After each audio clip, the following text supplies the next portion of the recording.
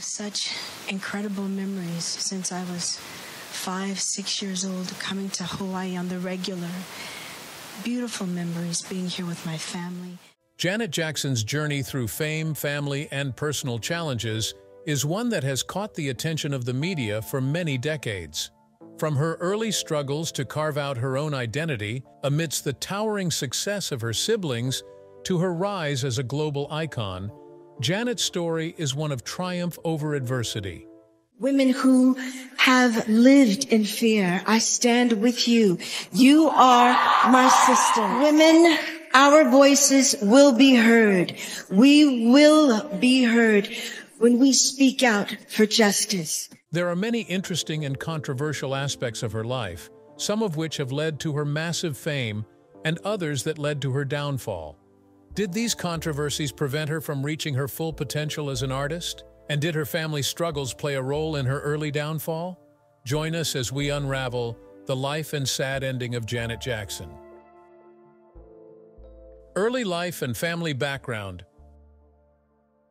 Born on the 16th of May in Gary, Indiana, Janet Jackson is the youngest of 10 children in the famously known Jackson family.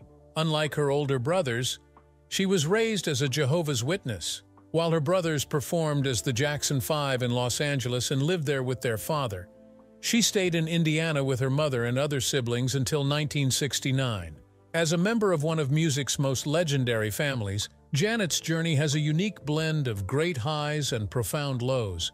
Growing up as the youngest in a household already shaped by the great success of her siblings, particularly the Jackson 5, Janet faced a lot of challenges in establishing her own identity. The Jackson family, known for being very creative, had its share of challenges. From a young age, Janet has constantly been under the steady watch of the masses due to her family's fame and attention. So much attention was on her as she was on her way to success and fame, rendering her little room for error and putting a lot of pressure on her from an early age. At the tender age of 7, Janet took the stage at the MGM Casino on the Las Vegas Strip, marking the beginning of her journey into the world of entertainment.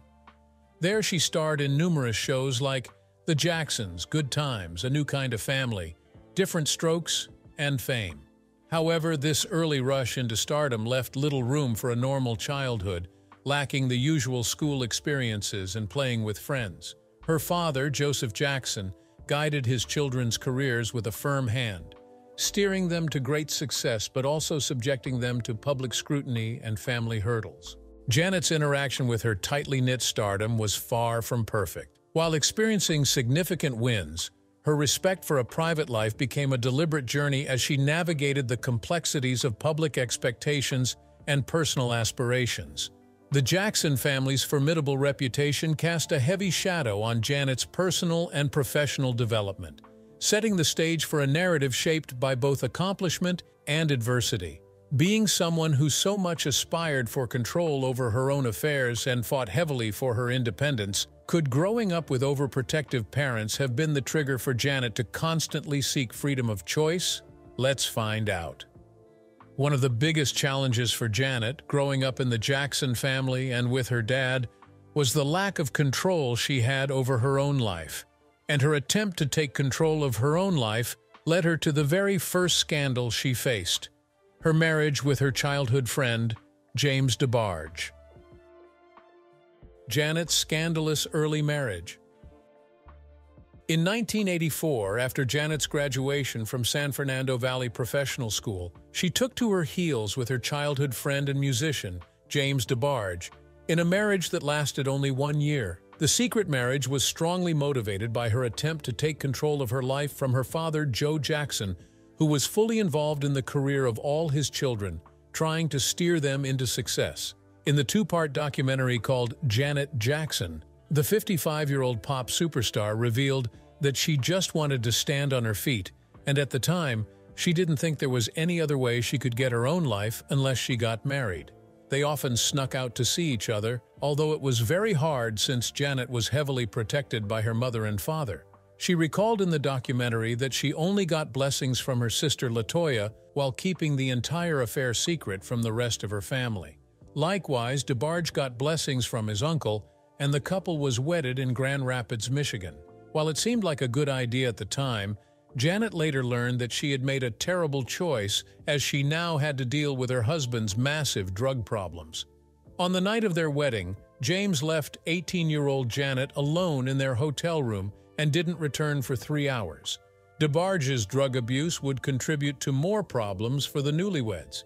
After Jackson had finally had enough, it culminated with them getting an annulment in 1985. In the documentary, Janet Jackson revealed that there were times when she would go in search of her husband at night as early as 8 or 4 in the morning. It was clear that Janet cared about James, but his drug habits stopped them from being a proper couple. While she knew he needed some help, she was sure she wasn't the help he needed, and hence ended the relationship in 1985. Aside from this early mistake, Janet Jackson enjoyed some successes early on in her life with the release of some music albums. Janet Jackson's career and performances. From a young age, Janet found herself in the global spotlight, following in the magnetic footsteps of her siblings. Performing at the MGM Casino on the Las Vegas Strip at the age of 7, she was immersed into a world that demanded excellence and left little to no room for errors. However, her interaction with the life of a star was far from perfection, marked by significant highs but filled with many challenges. Despite her fame from her work in films and television, her respect for a private life clashed with the public's endless interest in the Jackson family. Her transition to a solo career became a pivotal moment in Janet's early trajectory, leading her to release a total of 11 albums to date, with the earliest being Janet Jackson, Dream and Control.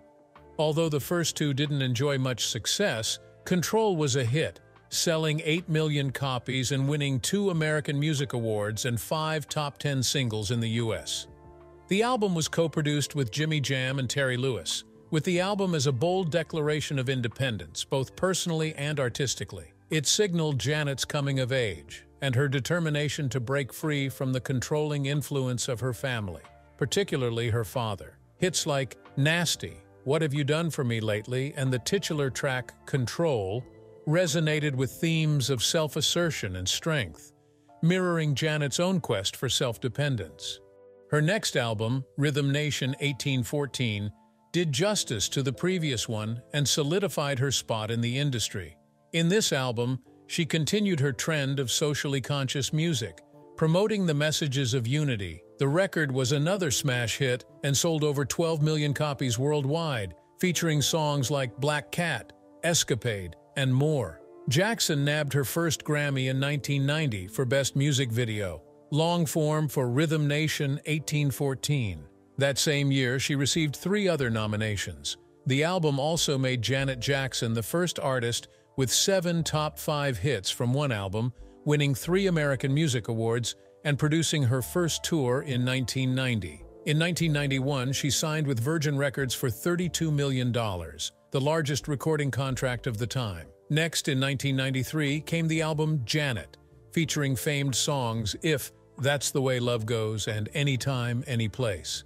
Like its predecessors, the record sold and charted very well, continuing the star's nearly unparalleled success in the industry. The album was also noteworthy as Jackson put her sexuality on the forefront and became known as a sex symbol around the world. That same year, Jackson returned to acting with a leading role in Poetic Justice, opposite Tupac Shakur, Regina King, and Maya Angelou. Jackson co-wrote the movie's theme song, Again, and received an Oscar nomination for Best Music.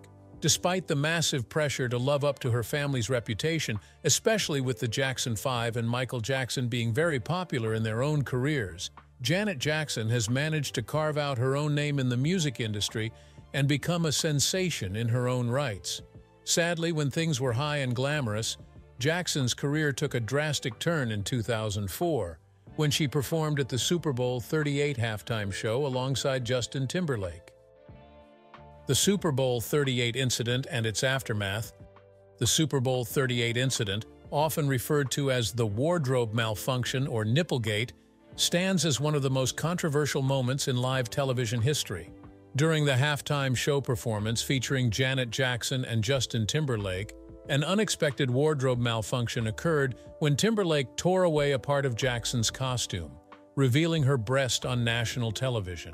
A show that was meant to come down as an entertaining performance, which it was, turned out to be more. Jackson's performance with Justin Timberlake surely blew the minds of the listeners. Yet, there is one moment that clearly stood out, and in truth, is talked about to this very day. As the act came to its climax, Justin Timberlake approached Janet Jackson and proceeded to pull off a part of her costume, which led to her right breast being briefly exposed to a TV audience of more than 140 million viewers. As one can imagine, most were shocked, but there were also those who wondered whether they had just witnessed a moment that was planned, rather than accidental. Even though during an interview with Oprah, Jackson clearly stated that the incident was not intentional and hence resulted in her covering her breast, many still have doubts about the truth of the malfunction, and the statement from her tailor doesn't help tune down the rumors. The Ecuadorian native Garzon disclosed that Jackson did in fact request alterations to her outfit. However, he declined to go into details about the changes, stating that he had signed an agreement with her. This indeed casts more shadow on the subject and doesn't help in any way in determining if it was a mistake or actually staged. The fallout from this event had significant repercussions for Janet Jackson's career and public image. Immediately following the incident, Jackson faced intense scrutiny and backlash from the media, the public, and regulatory bodies. Criticism poured in, leading to a swift and severe response from the entertainment industry. One of the most glaring aspects of the aftermath was the disparate treatment between Janet Jackson and Justin Timberlake, with Janet taking a lot of the hit from the incident and Justin taking minimal damage in his career, going on to win numerous awards while Jackson was backlashed severally on numerous channels. This discrepancy highlighted gender bias in how the incident was perceived and dealt with by the media and the industry. The impact on her career was profound. She was blacklisted by major broadcasting networks, disinvited from the Grammy Awards that year, and saw her music pulled from radio playlists. Subsequent albums and singles received less promotion and achieved lower sales and chart positions than her previous work. Despite the setback, Janet Jackson showed strength and dedication to her art. She issued apologies and sought to move past the incident, focusing on her music and acting career for many years, making the struggle to regain her previous standing in the music industry a slow and difficult process. Moreover, the incident brought attention to broader issues of objectification and sexualization of women in the entertainment industry. Jackson's body was objectified and her agency undermined, while Timberlake faced relatively little backlash. This reflects a larger pattern where women are often reduced, while men escape accountability for their actions. The incident serves as a clear example of the gender disparities in the entertainment industry. It highlights the challenges faced by female artists in managing their public image and the consequences of media scrutiny. The death of Michael Jackson. The passing of Michael Jackson in 2009 sent shockwaves throughout the world, leaving an indelible mark on millions of fans worldwide, including his family, particularly Janet Jackson. Michael's death was not just the loss of an iconic musician, but also the departure of a beloved brother, sparking a profound sense of grief that Janet, like many others, grappled with deeply. As a member of the renowned Jackson family, Janet found herself navigating the complex terrain of mourning under the constant scrutiny of the media. Every aspect of her grieving process, from her expressions of sorrow to her attempts to find solace, became subject to intense public observation, making it even more difficult for her to cope with the situation and resulting in more sorrow. Like every other member of the Jackson family, Janet leaned close to the rest of the family to give herself solace in these difficult and trying times. Aside from her family, Janet turned to her creative pursuits as a means of navigating her grief. Channeling her emotions into her music and performances, she found relief in honoring her brother's memory through her artistry. Notably, her heartfelt tribute to Michael at the 2009 MTV Music Video Awards stands as a poignant reminder of her deep love for him and her commitment to preserving his legacy through her creative expression. Now, more than a decade later, Janet is talking about finally being able to move on. In an interview with Oprah Winfrey for CBS Sunday Morning, Janet spoke candidly about how she overcame her grief and learned to cope without her beloved brother by her side. She also revealed that it took years of healing before she was able to accept his passing as part of life and start living again. In the interview, Janet opened up about the difficult process of coming to terms with losing a loved one. With humor and vulnerability, she shared stories from her own experience that demonstrate how profoundly grief can affect our lives, and how we eventually find strength through resilience and resiliency once we're ready to take control of our future. As time passes, Janet continues to find constructive ways of coping with her brother's passing. She has come to understand that grief is a process, and there will be days when the pain still lingers, but she also knows how to shift her focus so as not to dwell on it too much. Music has been a great source of healing for Janet. Creating songs about her experience has allowed her an outlet for expressing her emotions in a healthy manner. Prayer has also had a profound impact on helping Janet move forward from this tragedy, as she expressed in the interview. Furthermore, Janet's openness about her feelings and experiences served to humanize her grief, fostering connections with others who had experienced similar losses. By sharing her journey of coping with the loss of Michael, Janet not only found a means of personal healing but also offered comfort and solidarity to those who looked up to her as a source of inspiration. Her marriages and relationships. Janet Jackson's journey through love and relationships is a multifaceted exploration of personal growth, challenges, and struggles. Throughout her life, Janet has experienced significant relationships, each leaving a notable mark on her personal and professional life, with the most notable one being her marriage with James DeBarge in 1984, when she was 18 years old, which only lasted 1 year. 2 years after the end of her marriage to James DeBarge, Jackson met and started dating songwriter Renee Elizondo Jr. in 1987. The pair dated for 4 years before they married secretly in 1991. Throughout their relationship, Elizondo Jr. helped Jackson with her music, and the two co-wrote 37 songs together, including That's the Way Love Goes and Lonely. By the late 90s, however, their marriage had crumbled. They divorced in 2000, and Elizondo Jr. sued Jackson for $25 million in assets, claiming he signed their prenuptial agreement under duress. According to Forbes, they settled his lawsuit in 2003 for $10 million. In 2012, Janet's relationship with Qatari businessman Wissam Al-Mana became public knowledge, leading to their marriage and the birth of their son Isa in 2017. Jackson married the billionaire who was in charge of 55 companies covering fashion, engineering, real estate, and media in 2012. She was introduced to Al-Mana in 2006, and they started dating in 2010. They became engaged and got married in 2012 when the billionaire was 37 years old, while Jackson was 46 years old. They had a secret marriage away from the spotlight because it had a business agreement behind it. The agreement had 2 clauses. One was that the singer would receive $100 million if their marriage lasted at least 5 years. The second clause was that she would receive another $100 million if she gave birth to a boy for the billionaire. Jackson became pregnant in 2016 and had a son, Isa, in 2017 when she was 50 years old. The singer decided to file for divorce on the basis of cultural differences from her billionaire husband in 2017, shortly after she gave birth to her son. Al-Mana also kept his own part of the bargain by giving Jackson the sum of $200 million after they parted ways. Janet's marriages and relationships, though finally exposed to the public eye, have started in secrecy before becoming a thing of the public. This only comes to show the emphasis on her love for privacy in her personal life. Now, while her other marriages were mere chapters in her life, her marriage with Al-Mana was one that really left a never-ending impact on her life with the child she had with him. Balancing motherhood with her career. On January 3, 2017, Janet Jackson embarked on a chapter of her life when she welcomed her son Isa, at the age of 50, with her then-husband Wissam Al-Mana.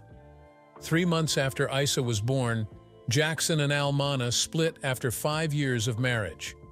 Members of the Jackson family celebrated the news, including the new mom's siblings, LaToya and Jermaine Jackson, who shared congratulatory messages on social media. Her father, Joe Jackson, also celebrated the birth of his grandchild, both on social media and his website. Jackson shared the first photo of her son when he was 14 weeks old, just a few days after she and Almana split.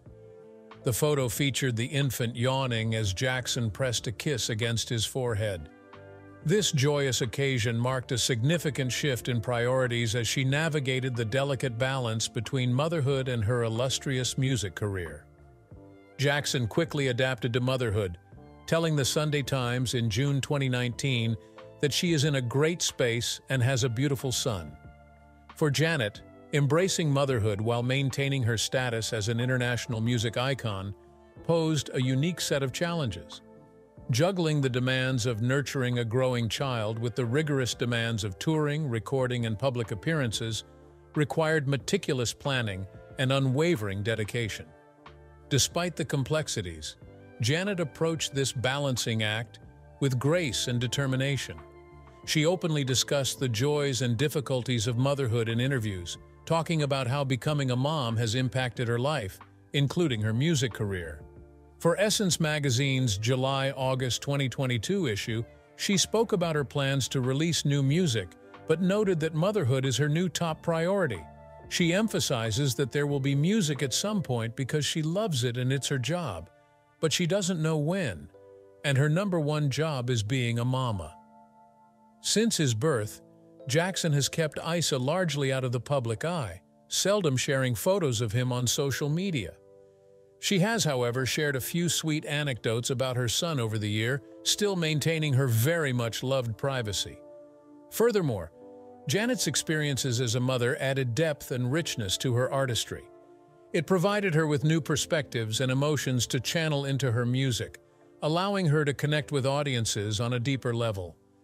Her ability to balance motherhood and a music career comes to show her strength and determination, serving as a massive inspiration for many other female artists. Janet's legacy in music and cultural impact. Janet Jackson's impact on the music industry and popular culture is undeniable, spanning decades and influencing multiple generations.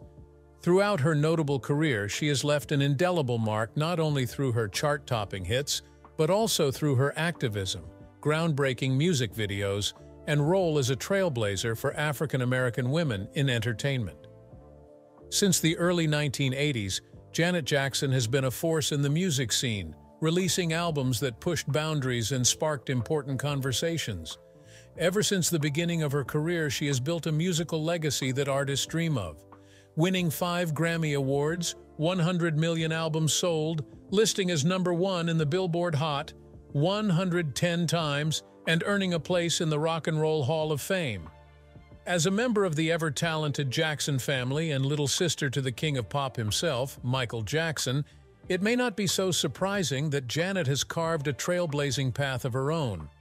But her musical success story wasn't immediate.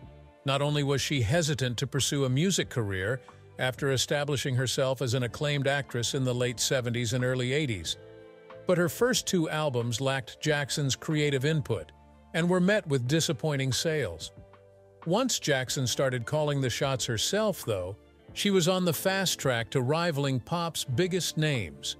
Her 1986 album, Control, wasn't just her coming-of-age story. It was proof that she was a superstar in her own right. Nearly 4 decades later, Jackson has released 10 albums, 7 of which topped the all-genre Billboard 200 chart. One of Janet's most significant contributions to the music industry is her pioneering work in music videos. Her videos were innovative and cinematic and often served as vehicles for social commentary. Songs like Rhythm Nation, with its iconic choreography and message of unity, and Scream, a collaboration with her brother Michael Jackson, set new standards for music video production and storytelling. Instead of taking the safe route and capitalizing off the success of Control, Jackson set out to make a socially conscious record for the follow-up, despite her label's pushback against the idea.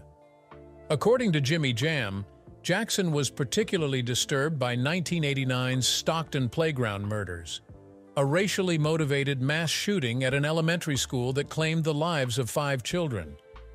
Taking notes from Marvin Gaye, Bob Dylan, Tracy Chapman, Joni Mitchell, and U2, Jackson released Janet Jackson's Rhythm Nation 1814 in late 1989. The album opens with a now iconic spoken pledge that portrays strong messages with powerful meaning, conveying equality and the need to put an end to racial biases and push for a world rid of color boundaries. What follows is a sequence of 3 hard-hitting, danceable tracks that preach racial harmony while shedding light on important issues like homelessness, poverty, teen pregnancy, crime, and substance abuse, Rhythm Nation, State of the World, and The Knowledge. On the chilling outro of Livin' in a World They Didn't Make, children's screams and a snippet of a news broadcast covering the Stockton playground murders are heard throughout. Jackson's powerful messages resonated in a major way, with Rhythm Nation 1814 selling 12 million copies worldwide, the second highest of Jackson's career, and amassed a long string of #1 and top 5 hits, including Love Will Never Do Without You, Come Back to Me, Escapade, and Black Cat. Rhythm Nation 1814 was also the first album to boast #1 hits in 3 different calendar years, and it's the only album to garner 7 top 5 singles. Its accompanying tour transformed Jackson into a fashion icon, as hordes of fans emulated her all-black military-inspired attire. With 2 million concert-goers, the Rhythm Nation World Tour 1990 is the most successful debut concert tour, a record Jackson still holds today. Beyond her musical achievements, Janet Jackson's activism and philanthropy have also left a lasting impact. She has been a vocal advocate for various social causes, including LGBTQ+ rights, AIDS awareness, and racial equality. Her charitable efforts and involvement in humanitarian work have earned her respect and admiration from fans worldwide. Throughout her career, the pop icon has used her platform to draw attention to the issues of injustice that she cares most about, from equality to HIV/AIDS awareness.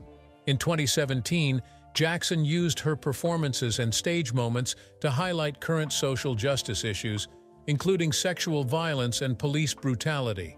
In May 2018, she became the first Black woman to win the Billboard Music Icon Award, and she used the occasion to advocate for change, saying in her speech, "It's a moment when, at long last, women have made it clear that we will no longer be controlled, manipulated, or abused." During her State of the World tour, Jackson highlighted issues of abuse and injustice through music, dance, and visuals on stage. During the tour, she performed her 1997 song What About for the first time in 18 years, featuring a choreography that depicts sexual abuse in a domestic relationship. This was at a time when the #Me Too movement against sexual abuse was taking off, and thousands of women were coming forward with stories of their own. During the concert as well, she fought against racial discrimination and police brutality, flashing the names of dozens of Black victims of police brutality across the Jumbotron, followed by a video montage featuring news sound bites discussing police brutality, white nationalism, and racial discrimination. Janet's influence extends beyond the music industry and into popular culture. She has been a fashion icon, setting trends with her signature style and influencing countless artists and designers. Her impact on dance and choreography is also significant, with her intricate routines inspiring generations of dancers. Moreover, Janet Jackson's resilience in the face of personal and professional challenges serves as an inspiration to many. Despite facing setbacks such as the Super Bowl 38 incident, where she was unfairly vilified, Janet remained steadfast in her dedication to her art and continued to release music and tour, showcasing her strength and determination. In conclusion, Janet Jackson's legacy in music and cultural impact is vast. Through her music, activism, and groundbreaking work in music videos, she has cemented her place as an icon in the entertainment industry. Her influence will continue to be felt for years to come, inspiring future generations of artists and activists alike. Thanks for watching. Check out another interesting video by clicking on the link appearing on your screen right now. See you on the other side.